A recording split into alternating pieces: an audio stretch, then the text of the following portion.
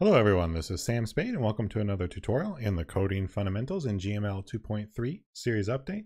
And in this tutorial, we'll be talking about anonymous functions. I want to start by pointing out two facts. The first is that you can pass a function as an argument to a function. The second is that one of the ways to create a function is the following: function, parentheses, open brackets, whatever you want the function to do, close brackets. So what would happen if you combined these two facts together? Well, let's see. So here we have the first thing that we talked about, main function, where you're passing in a function as an argument. And this would be a function that has already been created. Perhaps it's a script function, or maybe it's a method variable. But you can actually create a function at the same time that you're passing it in as an argument. So here you can see we have the main function, and then for its argument, we have function, open parentheses, close parentheses, open brackets, what we want the function to do, and close brackets. And I've highlighted these two sections here so that you can see that these are really the exact same thing. Here we're just passing in a function that was already made. Here we're making the function as we are passing it in. The last thing to know, of course, is that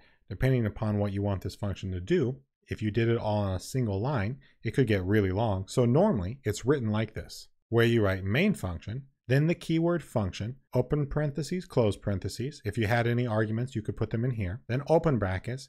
Then you hit enter and write all of your code. Then you finish with the close brackets, parentheses, and semicolon that you see right here. While you're getting used to writing functions this way, I recommend starting like this, so you've already typed this out. Sometimes it can be difficult to remember this sequence if you have to do it at the end. But if you do it up here, you can see that each thing has its place. This bracket closes off this bracket.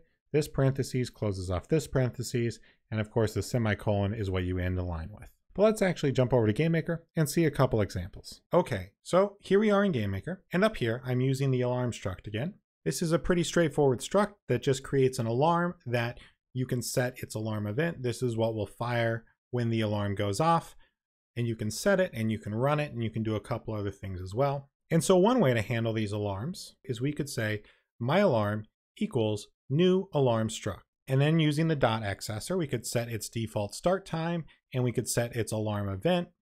And then we could start it running. And then over in the step event, we could make sure that it runs. So this is one way we could do it. But the alarm struct also allows you to pass in a default start time and a function. And it will assign the default start time to the default start time and the function to the alarm event. So we can pass in the default start time up here.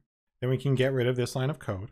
And now we can take this entire function and instead of assigning it to a variable directly, we can put it inside of our alarm struct function. And this will do the exact same thing. This function that we just had will get passed in as a function, will come over here and will be assigned to the alarm event. And now we can do this all in one line of code. We can then call alarm set and we can run it from the step event. One important thing to note, and this is always important to keep in mind when you're declaring functions, is that the scope of this function is still this instance of this object. So even though it's going to come over here and assign it to the variable alarm event, we are still declaring it inside of this object. So this function will be bound to this object, which means it will run from inside the scope of this object. And so when we reference my alarm, we will want to use the dot accessor still. So this is one use for anonymous functions. You can create structures or other types of things that will take a function when they're created, such as constructor functions for structs. But there's another very useful purpose for these as well, and that is callback functions. A callback function is a function that gets passed into another function as an argument. So over here, I have the function array_every. What this function does is it simply loops through an array. So here we have our basic array loop.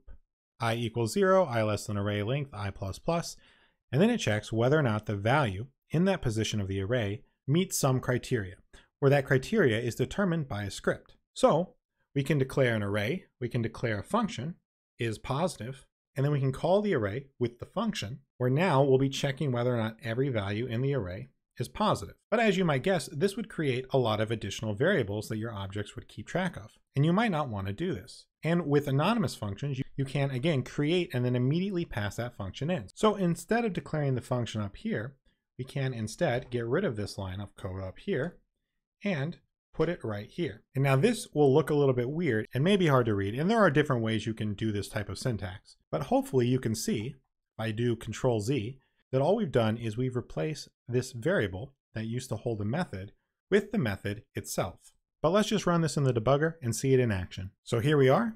We're going to declare our array. You can see it down here. And now we're going to run the function arrayEvery against this array and pass in the function to check whether or not all of these values are positive. So we step into that function. We're over here. Here we are at the beginning of our loop. You can see that we've passed in the script, but this script doesn't exist in the instances. It only exists in this function.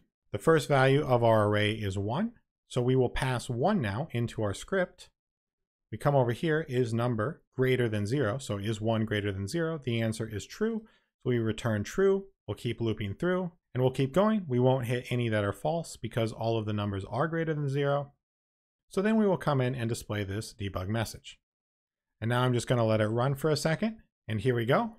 Our hello world alarm has run and run again and run again. Hopefully you can see now that these anonymous functions are very useful and actually very easy to use. You're just replacing what would formerly have been a variable that held a function with the function itself. In fact, the most confusing thing about this for me is just learning how to write it. But the value that they provide, in my opinion, is well worth the slight headache that the syntax gives you. So in summary, you can create and pass a function as an argument all at once. And this allows you to create more generic functions that help you create code that is easier to read, understand, and maintain. As always, the links in this slide will be below, as well as the slides themselves and a link to the source code. And that's it. Thanks for watching.